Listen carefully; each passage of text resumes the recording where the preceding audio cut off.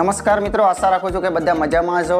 જે મિત્રો નવા આવેલા છે તે ચેનલને સબસ્ક્રાઇબ કરી અને બાજુની અંદર જે બેલ આઇકોન છે તેને પ્રેસ કરી દેશો, જેથી મિત્રો આવનાર તમામ વિડીયો જે છે એના અપડેટ તમને એકદમ આસાનીથી મળી જાય। અત્યાર સુધીના તમામ વિડીયો જોવા માટે પ્લેલિસ્ટ પર તમે જોઈશો તો પ્લેલિસ્ટ પર તમને તમામે તમામ એકમ જે છે એના ફોલ્ડર તમને જોવા મળશે, જેથી આસાનીથી તમે તમામ વિડીયો જે છે એ જોઈ શકશો। ચાલો મિત્રો, એક નવા ટોપિક સાથે ફરીથી આજે આપણે શરૂઆત કરીએ। નમસ્કાર મિત્રો, નફો ખોટની અંદર ભાગ 8 ની આપણે શરૂઆત કરવા જઈ રહ્યા છીએ, જેનું નામ મિત્રો ખૂબ સરસ છે કે મૂળ કિંમત જેટલા જ ટકા નફો કે અથવા તો ખોટ જતી હોય તો મૂળ કિંમત ખરેખર કેટલી હશે, બરોબર। આનો મૂળભૂત દાખલો ગણવા જઈએ એટલે અડધું બોર્ડ તો આરામથી ભરાઈ જાય છે, પણ આના તમામ દાખલા જે છે એ આપણે મોઢે જવાબ કહેવાના છે। મોઢે એટલે જે કાંઈ જ પણ લખ્યા વગર સીધા જ આના જવાબ આવશે, બરોબર। એ પ્રકારનું આપણે શોર્ટકટ જરાક શીખવાનું છે, પરંતુ મિત્રો એક વખત તમને હું આના મૂળભૂત દર્શન એટલા માટે કરાવીશ કે જેથી કરીને આપણે જાણીએ છીએ કે કોઈ પણ વસ્તુ જે છે એ મહેનત વગર ખરેખર આપણને પાચન થતું નથી, બરોબર। એટલે એની મૂળ રીત જરાક જોઈશું ને તો આપણને હાશકારો થશે કે ઓહો આટલું બધું લાંબુ છે, આની કરતાં શોર્ટકટ યાદ રાખવામાં મજા છે, બરોબર। તો ચાલો જરાક આપણે આ રકમ જે છે એની સીધી રકમ ઉપર આવીએ તો 56 રૂપિયામાં મિત્રો એક વસ્તુ વેચો છો તો એની મૂળ કિંમત જેટલા ટકા ખરેખર નફો જે છે એ આપણને મળતો હોય છે, તો મૂળ કિંમત કેટલી? તો પહેલા તો જરાક આને સહજ રીતે એટલું સમજી લેજો કે આની અંદર વેચાણ કિંમત તમને આપેલી છે 56, બરોબર। પણ નફો જે છે એ કેવો છે? તો નફો મિત્રો અહીંયા તમને કહે છે કે મૂળ કિંમત જેટલા ટકા નફો છે, પણ મૂળ કિંમત તો આપણને ખબર જ નથી। પણ માનો કે ખબર હોય કે માનો કે 20 રૂપિયા મૂળ કિંમત હોય તો નફો છે એ પણ એના જેટલો જ થાય, એટલે કે 20 ના 20% જેટલો નફો થાય। 30 રૂપિયા મૂળ કિંમત હોય તો 30 ના 30% જેટલો જ નફો થાય છે, એટલે આ વિધાનનો અર્થ ફક્ત એટલો છે। તો ચાલો આને આપણે જરાક શોર્ટકટ મુજબ તો ગણવાના જ છીએ, પણ સૌ પ્રથમ આનો મૂળભૂત સિદ્ધાંત પણ લઈ લઈએ। એ મૂળભૂત સિદ્ધાંત એટલા માટે લેવો છે કે એની અંદરથી જે સાદું રૂપ આવે છે ને એ ક્યાંક તમને ઉપયોગી બની જાય, બરાબર। તો ચાલો એક વખત આને જરાક સમજણ જે છે એ આની ઉપર લગાડીએ। તો મિત્રો સૌ પ્રથમ તો અહીંયા પ્રથમ એ વાત આવે છે કે મૂળ કિંમત જે છે એ કેટલી? મૂળ કિંમત આપણને આપેલી નથી, મૂળ કિંમત નથી આપી એટલે આપણે કેટલો નફો થાય છે એ પણ આપણે કહી શકતા નથી, કેમ કે નફા અથવા ખોટનો મેઇન આધાર કોના પર રહેલો છે? પાયો કોના પર રહેલો છે? તો મૂળ કિંમત પણ રહેલો છે। તો મૂળ કિંમત જ ખરેખર અહીંયા શોધવાની છે। તો મૂળ કિંમત છે એ માનો કે નથી આપી તો આપણે 9 માં 10 માં ની અંદર જેમ માનો કે થાકી ગયા કંટાળી ગયા છે કે ધારો કે x કરીને ચાલુ કરીએ તો એક વખત એવું કરવું જ પડશે, બરોબર। માનો કે આ x છે એ મૂળ કિંમત છે, એક વસ્તુ ક્લિયર થઈ ગઈ, x મૂળ કિંમત છે તો હવે નફો તમે કહી શકશો, શા માટે? તો કે ગુજરાતી વિધાન અહીંયા આપેલું છે, વાંચો તમે। નફો કેવો હોય હંમેશા? તો કે મૂળ કિંમત જેટલા ટકા નફો થાય છે। મૂળ કિંમત x છે તો નફો કેટલો હોય? તો કે x ના x% નફો થાય છે। લો આનું મેં વિધાન તમને આ બનાવી દીધું કે મૂળ કિંમત જેટલા ટકા નફો હોય તો એનો અર્થ એવો થયો કે મૂળ કિંમત x હોય તો x ના x% નફો, એટલે કે બીજું ઉદાહરણ આપું તો આપણને કોઈ એમ કે ભાઈ 10 ના 5% એટલે કેટલા? તો આપણે 10 ના 5% કરતા આવડે છે કે જે ના છે એ ખરેખર શું છે? ગુણાકાર છે। તો 10 × 5 ના છેદમાં 100, એક એક શૂન્ય કાઢી નાખશું તો 0.5% નફો જે છે આની અંદર કહેવાય।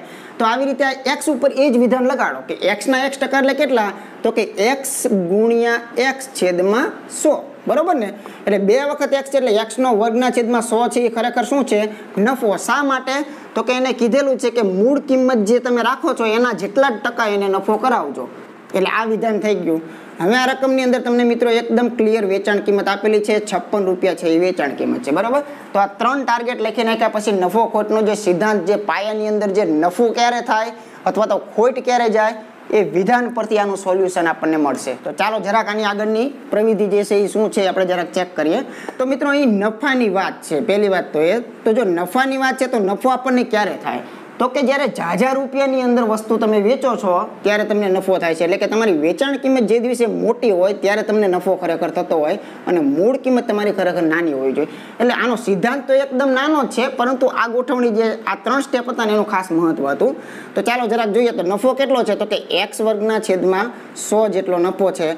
વેચાણ કિંમત તમારી કેટલી છે? તો કે 56 અને ઓછા મૂળ કિંમત કેટલી છે? તો કે x જેટલી। હવે આનું નાનકડું એવું સાદું રૂપ જે છે આપણે આપવાનું છે। સૌપ્રથમ ભાગાકારના જે 100 છે એ ભાગાકારના 100 ને જ્યારે બરાબરની સામેની કોઈ પણ દિશામાં જતા હોય છે ત્યારે એની વિરુદ્ધ ક્રિયા થતી હોય છે, એટલે કે અત્યારે ભાગાકારમાં છે તો અહીંયા ગુણાકાર કરવો પડે, એટલે કે 56 ને 2 વખત શૂન્ય મૂકી દેશો એટલે એ ગુણાકાર ખરેખર થઈ ગયો છે, અને x સાથે 100 જે છે એ એમનામ રાખવા પડશે એટલે કે 100x થશે। હવે મિત્રો અહીંયા ગોઠવણી તમે જુઓ તો કેવા પ્રકારની દેખાય છે, તો કે ધોરણ 9 અને 10 ની અંદર મિત્રો આપણે દ્વિઘાત સમીકરણ ભણી ગયા છે કે સૌપ્રથમ બે ઘાત હોય, પછી ઉત્તરતીમાં એક ઘાત આવતી હોય અને પછી એકય ઘાત ન હોય, તો આને ખરેખર દ્વિઘાત સમીકરણ આપણે કીધેલું છે. તો આને ગોઠવવું હોય તો કઈ રીતે ગોઠવાય, તો કે પ્રથમ પદ વર્ગવાળું હોય, પછી શું હોય તો કે પછી વર્ગ વગરનું એટલે કે ફક્ત x ધરાવતું પદ હોય. આ પદને મિત્રો આની બાજુ ટપાડીને આ બાજુ લાવો છો તો જે ઋણ છે એ ખરેખર કેવા થશે, ધન 100x થઈ જશે. ત્યાર પછી કેવું પદ હોય તો કે ફક્ત સંખ્યાવાળું પદ હોય, એટલે કે 5600 સામે હતું ત્યારે ધન છે, તો મારી બાજુ જ્યારે આવે છે ત્યારે ખરેખર કેવું બનવું જોઈએ, ઋણ બનવું જોઈએ. તો આ મિત્રો વાત થઈ એની ગોઠવણીની. હવે આ ગોઠવણી પરથી સ્પષ્ટ ખ્યાલ આવી જાય કે ધોરણ 10 ની અંદર આને દ્વિઘાત સમીકરણની રીતે, અને એનું ગુજરાતી નામ એવું આપણે કહેતા હતા કે ભાગલા પાડો. બરોબર, આ રીતનું એવું નામ હતું કે ભાગલા પાડો, કે 56 એકાને 56, અહીંયા કાંઈ ન હોય એટલે એક સમજીએ, 56 એકાને 56, આ 56 ના તમે એવા બે ટુકડા કરી નાખો, એટલે કે જે 5600 છે એ 5600 ના મિત્રો એવા બે ટુકડા કરો કે એનો કાં તો સરવાળો કરો અને કાં તો એનો બાદબાકી કરો, તો એનો જવાબ જે છે એ કેવો આવવો જોઈએ, તો કે 100 જેટલો આવવો જોઈએ. તો અહીં મિત્રો આપણે ઊંડાણમાં નહીં ઉતરીએ, પણ આપણને જસ્ટ આઈડિયા હોય તો ખ્યાલ આવી જશે કે 14 ચોક 56 થાય, આટલી આપણને ખ્યાલ છે કે 14 ચોકાને 56 થાય. હવે આ બંનેને એક એક શૂન્ય મૂકો ને તો એના ભાગ ખરેખર થયા, એટલે કે 140 ગુણ્યા 40 કરો એટલે 5600 કહેવાય છે, એ સાચું. બીજું આમાંથી નવું જાણવા શું મળે છે, તો કે 140 માંથી જો તમે 40 કાઢી નાખો તો 100 વધે છે, એટલે આ ભાગલા છે ને આની માટે યોગ્ય ગણાય છે કે એનો સરવાળો અથવા એની બાદબાકી એ ખરેખર 100 થવું જોઈએ. જો કે આની અંદર પણ ઘણા બધા સરસ નિયમો હતા કે છેલ્લું પદ ઋણ હોય એટલે એ પોતે એમ જ કહેતો હતો કે તમારા ભાગલાની ફરજિયાત બાદબાકી જ થવી જોઈએ, અને જો છેલ્લું પદ ધન હોય તો એ એવું કહેતું હતું કે તમારા ભાગલાનો ફરજિયાત સરવાળો જ થવો જોઈએ, તો જ આ ચાલશે, નહીતર નહીં ચાલે. એટલે આમ પણ એને કીધેલું જ હતું કે બે એવા ભાગલાઓ કે એની જેની બાદબાકી તમે કરશો ને તો તમને કઈ મળવી જોઈએ, 100 મળવી જોઈએ. તો ચાલો અહીંયા જે વચલું પદ છે એ ખરેખર મોટાને આપવાનું હોય, આને કરવાનું હોય વિરુદ્ધ, તો આ ભાગલા સાચા થઈ ગયા. આ ભાગ પોતે કોણ છે, તો કે આ ભાગ પોતે 100 છે. જુઓ તમે 140 માંથી 40 ગયા એટલે 100 છે.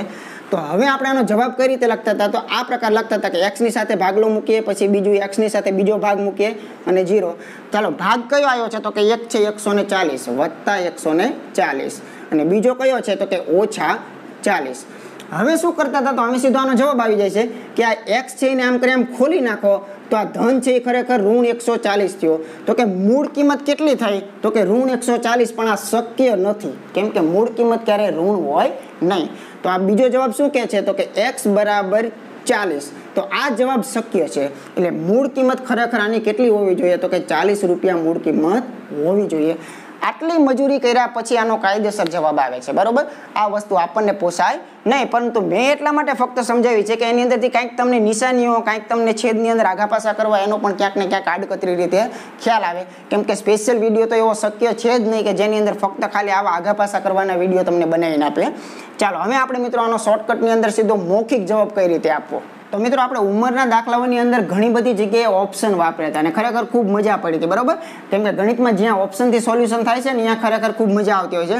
તો મિત્રો આજની શોર્ટકટનું નામ જ એ છે જેનું નામ છે વિકલ્પ પરથી જ આપણે જવાબ આપવો. તો કેટલો સરળ છે, ખાલી તમે કલ્પના નહીં કરી હોય. બરાબર, આ શા માટે લાગે છે, તો કે આ બંધારણ જે છે ને રકમનું, એ બંધારણ એવું છે. બંધારણ શું કહે છે કે માનો કે મૂળ કિંમત જેટલા ટકા જ નફો થાય છે, બરાબર, તો આ બધી મૂળ કિંમત છે એ તો નક્કી જ થઈ ગયું. શા માટે, તો કે એને કીધું છે કે મૂળ કિંમત શોધો. મૂળ કિંમત શોધવા કીધું છે, કાં તો મૂળ કિંમત 50 છે, કાં 30 છે, કાં 40 છે, કાં 60 છે. બરાબર, પણ શરતનું પાલન કરે છે કોણ, તો એ ખાસ જોવાની વાત છે. તો ચાલો મૂળ કિંમત જેટલા, એટલે કે માનો કે 50 મૂળ કિંમત હોય તો એનો મિત્રો એનો નફો જે છે ને એ પણ કેટલો થવો જોઈએ, 50% જ નફો થવો જોઈએ. તમને ખ્યાલ છે, તો આ બંનેના એક એક શૂન્ય કાઢી નાખો, કેટલો નફો મળે છે, 25 રૂપિયાનો નફો મળે છે. ખરેખર 50માં વસ્તુ લાવ્યો છે, 25નો નફો છે, તો એને વેચી ભાઈએ કેટલામાં, 75માં. બરોબર, ચાલો ચેક કરો, 75માં વેચી છે, તો કે ના ભાઈ 75માં વેચેલી નથી. ચાલો જરાક ચેક કરો, માનો કે 30 મૂળ કિંમત હોય તો નફો પણ કેટલો થવો જોઈએ, 30% જ થવો જોઈએ. બંનેની એક એક શૂન્ય નીકળી જાય છે, તો 3 તેરીને 9 રૂપિયાનો નફો એને થયો. તો આ વસ્તુ ખરેખર વેચી કેટલામાં, તો કે 30ની મૂળ કિંમતને 9 નફો 39માં વેચે છે. તો 39માં વેચે છે, તો કે 39માં વેચતો ખરેખર નથી. ચાલો આગળ વિચારો. ચાલો મૂળ કિંમત જેટલો જ નફો થવો જોઈએ, એટલે કે 40% જ એને નફો થવો જોઈએ. તો બંનેના એક એક શૂન્ય કાઢો તો નફો તો આપણે કહી શકશું કેટલો નફો છે, 16 રૂપિયાનો નફો છે. તો આટલામાં લાવ્યો છે 16નો નફો છે, તો આ વસ્તુ ગઈ કેટલામાં, તો ખરેખર 56 રૂપિયાની અંદર જશે, કેમ કે 40 + 16 એટલે 56. તો આ શરત તો કે હા 56 ની અંદર યસ વેચેલી છે, બરાબર. તો આ જવાબ સાચો છે. બીજું કાંઈ ચેક કરવાની જરૂર નથી, પણ ખાલી પ્રેક્ટિસ માટે જોઈએ તો માનો કે આની 60%, બરાબર, આનો નફો થતો હોય તો 1 1 0 જાય એટલે 36 રૂપિયાનો નફો. તો વસ્તુ કેટલામાં એને વેચેલી છે? તો કે 60, 70, 80, 90 એટલે કે 96 ની અંદર વેચેલી છે. તો 96 માં ખરેખર વેચેલી નથી. લો આમાં કયું મોટી વાત હતી એકદમ, કેમ કે આની અંદર એનું બંધારણ એવું આપ્યું છે કે નફો છે ને એ મૂળ કિંમત જેટલો છે, અથવા બીજો દાખલો ખોટ આવશે આના પછીનો, બરાબર. ખોટ છે ને એ પણ આના જેટલી છે. તો બંનેની અંદર મિત્રો ખાલી 2 થી 5 સેકન્ડની અંદર તમે મૌખિક કહી શકો છો. અને આના જે ટકા એટલા ને એટલા ટકા કાઢવાની ખરેખર કોઈ અઘરી વસ્તુ જ નથી. તમને એમ થઈ છે કે આ મીંડા ન હોય ને પોઈન્ટ હોય તો પણ કંઈ ફેર નહીં પડે. આપણે પોઈન્ટ વાળું પણ ઉદાહરણ લઈએ, બરાબર. ચાલો મિત્રો તો બીજું ઉદાહરણ જોઈએ. અને હજુ પણ હું અહીંયા કયું રાખું છું તો કે હજુ નફાવાળું જ ગણું છું, બરાબર. આ જ રીતે ખોટનો દાખલો છે. આની અંદર 2 પ્રકારના દાખલા છે, કાં નફો અથવા તો ખોટ. ચાલો તો જરાક જોઈએ આપણે શું કે છે. તો કે આની અંદર જે મૂળ કિંમતો આપેલી છે એના જેટલા જ ટકા નફો થવો જોઈએ, આ એની મુખ્ય શરત છે, બરાબર. તો ચાલો 20 ના 20% નફો થાય તો ખરેખર નફો કેટલો થયો? તો કે 4 રૂપિયાનો, કેમ કે 1 1 0 જાય તો 2 2 4. તો આ વેચાણ જે છે આ વસ્તુ ગઈ કેટલામાં? તો કે 20 કિંમત ને 4 નફો, 24 ની અંદર આ વસ્તુ ગઈ છે. તો 24 માં તો નથી જયેલી, 39 માં જયેલી છે, બરાબર. ચાલો 25 નો 25% નફો જે છે એ આપણે કરીએ તો 25 ના 25% માં પેલા શૂન્ય નહીં ઉડે, પણ 25 × 25 એટલે કેટલા થશે? 625. એટલે 2 પોઈન્ટ કાપી નાખો, 6.25 નફો છે. તો આની વેચાણ કિંમત જે છે એ ખરેખર કેટલી હોય? તો 25 ને 6 31.25 આની વેચાણ કિંમત હોય. તો પોઈન્ટ થી કોઈ ફેર પડવાનો નથી. તો 31 માં વેચેલી ખરેખર નથી. ચાલો 30 ની વાત કરીએ તો 30 નો 30% જ નફો તમને મળવો જોઈએ. તો 30 નો 30% નફો એટલે ખરેખર 9 રૂપિયા નફો થાય છે. તો 30 + 9 એટલે 39 માં એને વેચેલી હોવી જોઈએ. તો 39 માં વેચેલી રાઈટ જવાબ છે, બરાબર. આને ચેક કરવાની જરૂર નથી, છતાંય પ્રેક્ટિસ માટે ચેક કરાવું છું કે 40% નફો આનો થતો હોય તો 40 ના 40% એટલે 16 નફો, અને 40 + 16 એટલે ખરેખર કેટલા થશે? 56. આ પણ જવાબ શક્ય નથી. તો એકદમ ઇઝીલી તમે જવાબ આનો આપી શકો છો. ચાલો હવે ખોટ જતી હોય તો એની અંદર આપણે કઈ રીતે વિચારવાનું છે એ જરાક આપણે ઉદાહરણમાં જોઈએ. આ મિત્રો બેઠા દાખલા ધોરણ 10 ની અંદર છે, બરોબર. પણ આપણને એટલા માટે પૂછે છે કે આ દાખલા શોર્ટકટ રીતે થઈ જાય છે, એટલે પરીક્ષાઓમાં પૂછેલા પણ છે. આ દાખલાઓ ઘણી બધી વખત પરીક્ષામાં પૂછેલા છે. ધોરણ 10 માં તો આ 21 રૂપિયા અને 56 રૂપિયા વાળી રકમ તો બેઠી છે, 96 વાળી પણ બેઠેલી રકમ છે. તો ચાલો જરાક આપણે આનું સોલ્યુશન આપીએ. તો સૌપ્રથમ માનો કે આના વિકલ્પ જે છે આપણે લખીએ. તો માનો કે મિત્રો અહીંયા એક 15 કોઈ પણ ઓપ્શન અત્યારે આપી દઉં તો પણ એમાં કંઈ વાંધો નથી. બી ની અંદર માનો કે 20 આપું છું, સી ની અંદર માનો કે અહીંયા 25 આપું છું, અને ડી ની અંદર માનો કે અહીંયા આપણે 30 રાખીએ છીએ, બરાબર. તો ચાલો હવે આની અંદર કયું સત્ય સાચું છે?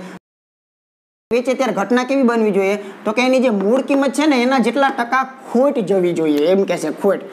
તો તમે જાણો છો કે મૂળ કિંમત ઉપર નફો અથવા ખોટ આપણે ઇઝીલી મોઢે પણ મૌખિક રીતે લાવી શકીએ છીએ. તો 15 ની 15% જ ખોટ જવી જોઈએ. તો 15 ના 15% એટલે ખરેખર કેટલા થશે? તો કે 2 પોઈન્ટ કાપવા પડે, કેમ કે 15 × 15/100 આવે છે. એટલે 100 ના અહીંયા 2 પોઈન્ટ હું કાપી નાખું છું. તો આ દાખલો મિત્રો ખોટનો છે. તો ખરેખર એને વેચી કેટલામાં? તો જો બરોબર ધ્યાન રાખજો, અહીંયા આપણો ટાર્ગેટ મિત્રો જવાબ લાવવાનો છે. થોડુંક બુદ્ધિ પહોંચાડવાની, આવી ઝીણઝીણી બાદબાકીઓમાં બહુ ગૂંચવાવાનું નહીં. ખોટ એટલે શું છે? તો કે મૂળ કિંમતમાંથી તમારી જે ખોટ આવેલી છે એ કાઢી નાખો એટલે કેટલામાં વેચવું એ ખબર પડી જાય ને. કેમ કે 15 માં લાવ્યો હતો અને માનો કે અંદાજે 2 રૂપિયા ખોટ છે, તો ખરેખર એને 13 માં આપ્યો અંદાજે. અત્યારે હું પોઈન્ટનો હિસાબ જ નથી કરતો, કારણ કે મારે જરૂર જ નથી, બરાબર. અહીંયા પોઈન્ટનો હિસાબ કરું તો વધીને આની અંદર થોડાક પોઈન્ટનો ફેરફાર થાય. માનો કે એને 13 માં વેચી છે, તે ખોટી વિધાન છે. તો અહીંયા થોડીક મેં બુદ્ધિથી કામ લીધું છે. ચાલો 20 ના 20% જે છે એ ખરેખર ખોટ આવે છે. તો 20 ના 20% થાય કેટલા? તો કે 4 રૂપિયા થાય. તો આ વસ્તુ ખરેખર એને 16 માં વેચેલી હોવી જોઈએ. તો 16 માં તો કે ના, 16 માં નહીં, 21 માં વેચેલી છે. ચાલો 25 ના 25% જેટલી એને ખોટ જાય છે. તો 25 ના 25 આપણે હમણાં જ વિચાર્યું હતું 6 પોઈન્ટ ખરેખર 25 થાય, બરાબર. તો 25 માંથી 6 કાઢી નાખો તો રોકડા 25 માંથી રોકડા 6 અંદાજે તમે કાઢો ને મિત્રો, તોય તમને અહીંયા 19 મળે છે. એટલે કે આ તો 21 કરતા ઘટી ગયા છે, બરાબર. એટલે આ ઓપ્શન પણ શક્ય તો નહીં જ બને. હવે 30 વિશે વિચારો તો 30 ના 30% તમને અહીંયા ખોટ જાય છે. તો 30 ના 30% એટલે ખરેખર 9 રૂપિયા. તો 30 માંથી 9 બાદબાકી કરી નાખો તો 21 રૂપિયામાં એને વસ્તુ વેચેલી હોવી જોઈએ. તો આ વિધાન જે છે એ યોગ્ય છે. તો એકદમ શોર્ટકટમાં આરામથી આનો જવાબ જે છે એ મિત્રો તમે આપી શકો છો. તો બીજું કોઈ પણ મગજ વિચાર્યા વગર આને ફક્ત આ રીતે સોલ્યુશન કરવાનું વિચારો, કેમ કે આપણો ટાર્ગેટ ફક્ત એક જ છે કે 4 ઓપ્શનમાંથી સાચો વિકલ્પ આપણે કોઈ પણ રીતે પસંદ કરી શકતા હોવા જોઈએ. ઘણા લોકો નથી સમજતા, એ તો એમ નામ તુક્કા જ મારે છે, ચાલો કંઈ આવડું નથી, લખી નાખો બી, લખી નાખો સી. તો એની કરતાં આ વસ્તુ બેટર છે. ચાલો હજુ આગળનું એક ઉદાહરણ જોઈએ. तो चालो मित्रों अंतिम दाखलो खोटवाळो आपणे लई लईए बराबर। एटले लगभग 4 उदाहरण आनी अंदर काफी छे। तो चालो जराक जोईए आपणे। तो 16 રૂપિયામાં एक वस्तु वेचो तो एनी मूळ किंमत जे पण कोई होय ए मूळ किंमत जेटला ने जेटला टका एने खोट जाय छे। तो मूळ किंमत आमांथी कई खरेखर होवी जोईए। तो चालो एना जेटला टका आपणे खोट अहींया खवडावीए। तो 11 ना 11 टका एने खोट आपी दे तो 11 11 खरेखर 121 थाय। एटले के 1.21 जे छे ए खरेखर एने शुं थतुं होय खोट। तो आ 11 मांथी एकड़ो खाली काढी नाखो अंदाजे तो अंदाजे 10 आवे छे बरोबर। तो 10 અને 16 માં કેટલું અંતર છે એટલે આ પોઈન્ટની કઈ રામાયણમાં અહીંયા પડવાની જરૂર નથી। ભલે પોઈન્ટ વાળું થતું હોય પણ આપણે કઈ લેવાની જરૂર હોતી નથી। એટલે આ ઓપ્શન ખોટું છે। ચાલો 12 ના 12 ટકા એને ખોટ આવે છે ખરેખર। તો 12 12 144 થાય ખરેખર। તો આની અંદર પણ તમે અંદાજ મારી શકો છો કે આ ખોટનો દાખલો છે। તો મૂળ કિંમતમાંથી એની ખોટ છે એક કાઢી નાખો એટલે 11 ની અંદર ખરેખર વેચતો હોવો જોઈએ। તો આ તો 16 માં વેચે છે, અંતર હજુ ઘણું દૂર રહે છે બરાબર। ચાલો 15 માટે આપણે વિચારીએ તો 15 ના 15 ટકા ખોટ એટલે ખરેખર 200 બે કાઢી નાખો જોઈએ। બે કાઢશો તો આની અંદર 13 આવે છે। તો 13 અને 16 માં પણ ઘણું બધું અંતર રહે છે એટલે પોઈન્ટની રામણમાં કંઈ પડવાની જરૂર નથી। અને અહીંયા મિત્રો તમે ચેક કરશો તો 20 ના 20 ટકા એટલે ખરેખર 2 દુને 4 બરાબર, શૂન્ય અહીંયા નીકળી જાય છે। તો અહીંયા મિત્રો તમે 20 માંથી 4 ની બાદબાકી કરો તો અહીંયા તમને 16 રૂપિયા વેચાણ કિંમત મળે છે। તો આ ઉદાહરણ સાચું છે। જાણી જોઈને છેલ્લે મૂકું છું જેથી કરીને વધુ પ્રેક્ટિસ થાય કે આમાં કઈ પ્રોસેસ થઈ રહી છે બરાબર। તો 16 રૂપિયા એટલે કે છેલ્લું ડી ઓપ્શન એટલે જવાબ તમારો કયો આવશે? 20 જવાબ જે છે એ ખરેખર અહીંયા આની માટે સાચો છે। મૂળ કિંમત કેટલી કહી શકાય? 20 રૂપિયાની મૂળ કિંમત હોય। છતાં મિત્રો આને ક્રોસ વેરિફિકેશન કરવું હોય તો આરામથી તમે એકદમ કરી શકશો કે મૂળ કિંમત હવે તમે જાણો છો કેટલી છે? 20 રૂપિયા મૂળ કિંમત છે। તો એની ખોટ જે છે આ દાખલો ખોટનો છે ને, તો ખોટ જે છે એ કેટલી છે? તો કે 20 ના 20 ટકા પોતાના ટકા જેટલી જ ખોટ છે એટલે કે 20 ના 20 ટકા ખરેખર ખોટ હોય તો અહીંયા બબે શૂન્ય તમે કાઢી નાખશો એટલે તમને મળે છે 4 રૂપિયાની ખોટ મળે છે। એટલે ખોટ એની કેટલી થઈ? 4। તો તમે જાણો છો કે 20 રૂપિયાની વસ્તુ છે, 4 રૂપિયાની ખોટ આવે છે તો એ ભાઈએ ખરેખર વેચી કેટલામાં? તો વેચાણ કિંમત તમે કહી શકો છો કે 20 માંથી 4 કાઢી નાખો એટલે 16 રૂપિયામાં એને વેચેલી હોવી જોઈએ। તો અહીં પણ તમે ચેક કરી શકો છો 16 રૂપિયામાં એને વેચેલી હોય। તો મિત્રો ફક્ત અંતર જો કોઈ વસ્તુનું હોય નફો ખોટની અંદર તો ફક્ત એટલું જ છે કે આની અંદર પ્રેક્ટિસની જરૂર છે બરોબર છે। પ્રેક્ટિસ કરશો એટલે આ બધી વસ્તુ આપોઆપ મગજમાં ફિટ થતી જશે।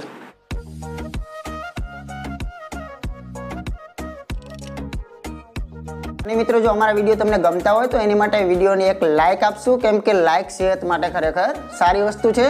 મળીએ મિત્રો ફરીથી નેક્સ્ટ ટોપિક સાથે, નવા મુદ્દા સાથે। ત્યાં સુધી બધાને જય હિન્દ, જય ભારત।